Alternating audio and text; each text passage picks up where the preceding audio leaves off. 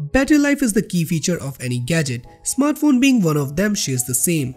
Newer smartphones coming up with better battery capacity are really good, but it is not possible to really get a new phone, especially when you are using a flagship device. But what if I tell you that we have a way through which you can increase your current battery capacity by at least 20 to 30% depending on your device. And you know what? The best part of this method is that you don't need to be rooted. So hey guys, this is Samir, and without any further ado, let's start.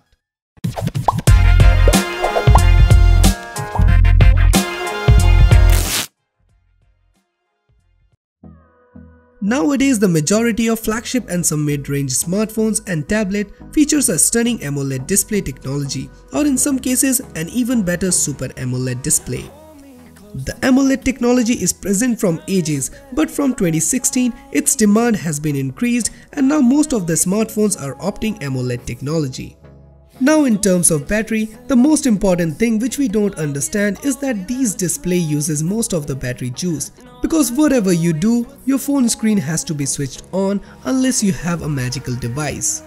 So today we decided to unveil a way with which you can decrease the amount of battery usage, with a bit of compromise on display quality, which can be turned back with just a toggle. We do this by killing or switching off some of those battery thirsty pixels. The app is called PixOff, and in my opinion, this is the best app which can do this. With easy toggle to functionality, this one has it all. First screen is pretty much simple with options like grid pattern, density and custom grid. The app itself is divided into several parts, 5 to be specific. First one is grid, second about enabling black wallpaper after a specific battery level to reduce battery usage even further. Next screen is about a feature called night. It is equivalent to twilight. Basically it helps you to adjust your screen RGB amount to such value which are suitable for use at night. Next is called flip pocket. This disables screen when the phone is in the pocket or kept screen side down. Last we have options to create desktop shortcuts for all the features and toggles for auto enable and notification.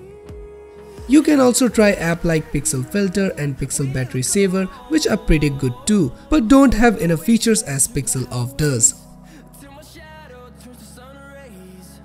So guys, that's it for this video.